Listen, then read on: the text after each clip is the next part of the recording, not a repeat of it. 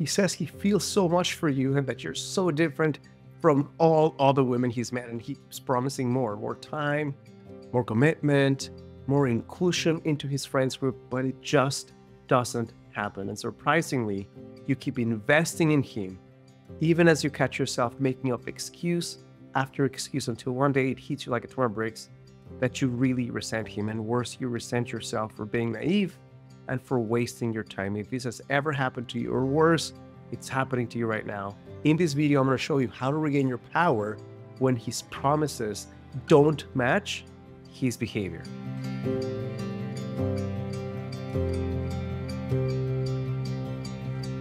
Let's face it, if you're in the middle of a relationship or a situationship with someone who has promised a lot of things, and there's an emotional connection, there's a chemistry with them, and there's already a projection taking place in terms of what you think this might be, but things have started to shift. Maybe they never took off to begin with, and you're starting to recognize that this guy has a lot of promises, but he's not really following through on actions, and it's starting to freak you out. But in the midst of you freaking out, you continue investing in him and continue giving him the benefit of the doubt and continue giving him some time for him to figure out his stuff.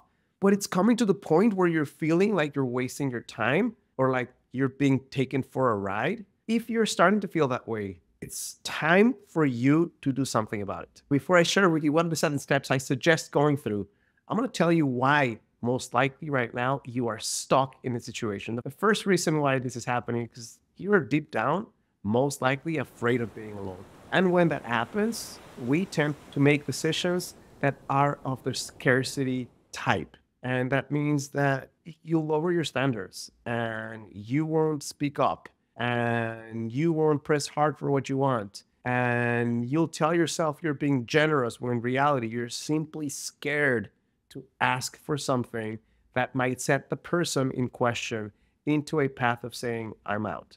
Second reason is because you are afraid of seeming like you failed. Like maybe you've gone through a bunch of relationships that haven't worked, and maybe you were really excited about it. Worse, you actually told everyone that you care about that you met this really great guy. He's so special, he's so different. And now that there's the possibility of this not working out, you don't want to feel like you failed. You want to feel like this didn't work out, that you didn't give it your best. And there's a bit of confusion going on.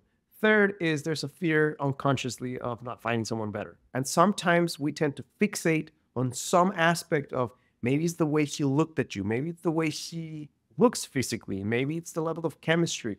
At some level, you have created a story in your mind that says this one feature is worth the mirage of BS that I'm receiving from him because it's so special, so different, so unique that I need to continue exploring it. And the last one is misguided guilt. Misguided guilt means that you might feel like if you set some stronger boundary, or you change your standards, or if you start asking for what you want, or if you say, I'm out, that you're not giving the person a real shot, that you're being unreasonable, that you're being slightly mean, that you're being selfish.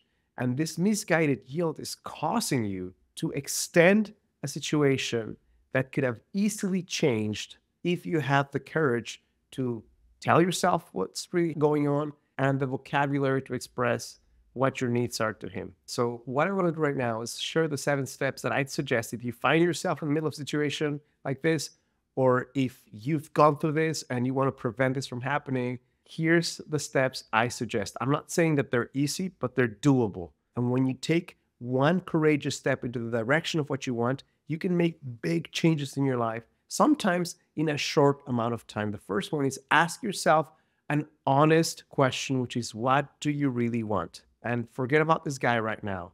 If you knew you could get what you wanted, what would you be wanting right now? And again, I'm not talking about rainbows and sunshine. I'm talking about what are some of the qualities you're looking for in a human being?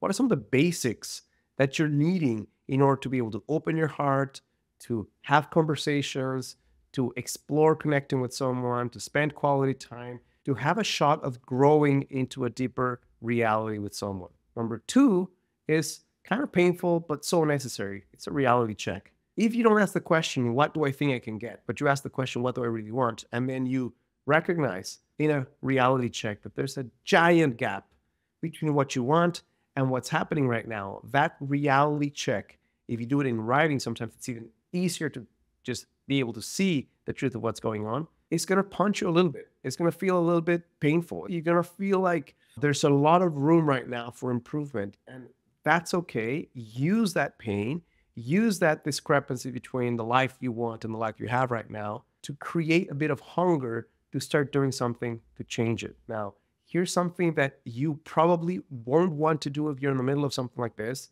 but it's absolutely necessary. And without this step, the other steps might become impossible. And that's spend more quality time alone. You're telling yourself in the midst of this thing going on that what you need is to spend more time with them. And maybe that's true, but what needs to happen is you need to spend more quality time with yourself so you develop the courage and the strength to recognize if I'm having a great time with myself and the time I've spent with them is really not matching, then again, the reality of those two experiences is going to start helping you to create the courage to have the conversations that are needed.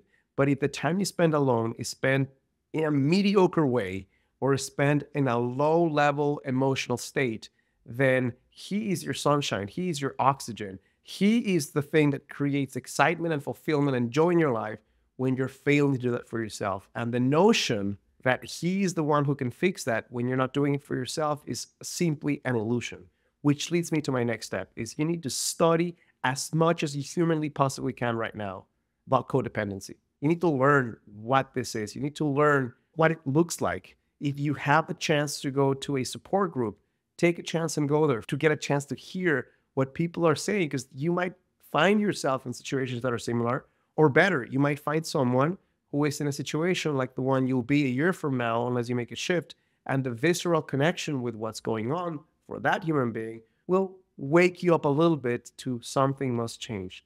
If you take some time to study what codependency is and start recognizing the specific ways in which you might right now be self-soothing, not through yourself, but through this person, you might be trying to meet some of the needs that need to be met with yourself through the other human being and how you're giving your power away, then the awareness of it will be a great first step into making a shift. Now, before I share my last 3 points, which are really important if you want to create shift in your life, if you're a single woman watching this, I'd be willing to bet you're not aware of the root cause where you're still single. So what I've done is I've taken 13 years of helping women in every walk of life, every kind of life challenge you can imagine, and helping those women to create life partnerships and marriages.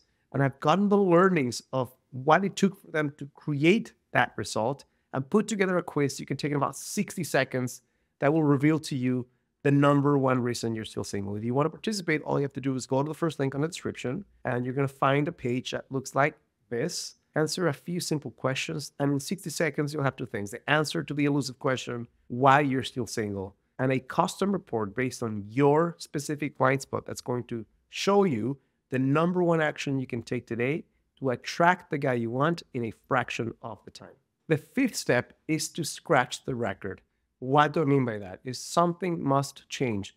And depending upon where you are emotionally, depending upon where you are in terms of courage, depending upon where you are in terms of the questions that I asked you at the beginning, or the fears you have about being alone and not finding someone better, is you need to start making some changes. And you may not be able to start with the toughest, most challenging conversation, asking for all that you want to that human being, but you might be able to set one standard. You might be able to change one rule that you have for how you show up or what you ask of him.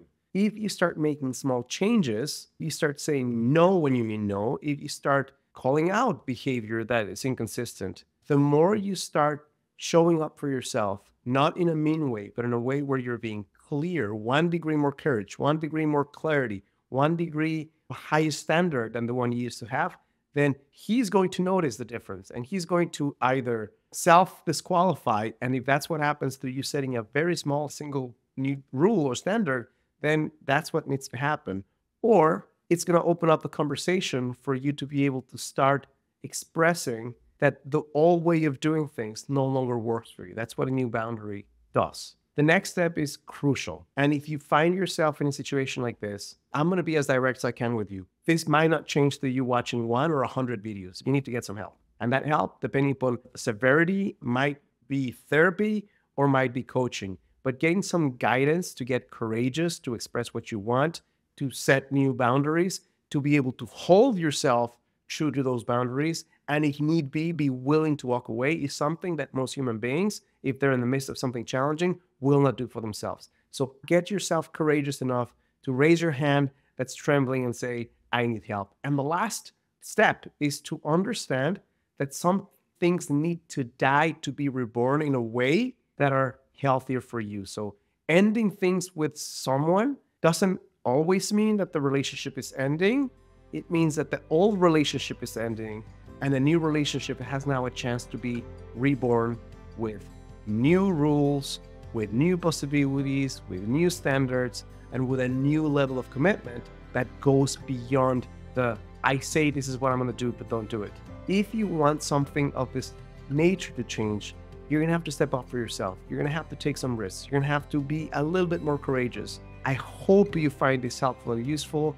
This is challenging, but it's doable. And I know it's doable because I've helped many women to make those shifts. If this resonates with you, it would mean the world to me and to my channel, because this is the only way I can grow and reach more women. If you click like and subscribe, far too many women watch the videos and don't hit subscribe, but it makes a huge difference for me. It's free. Also, if you want to continue learning how you can attract the guy you want without the need for gimmicks, manipulation, games, or stupid techniques, make sure to watch the next video right here.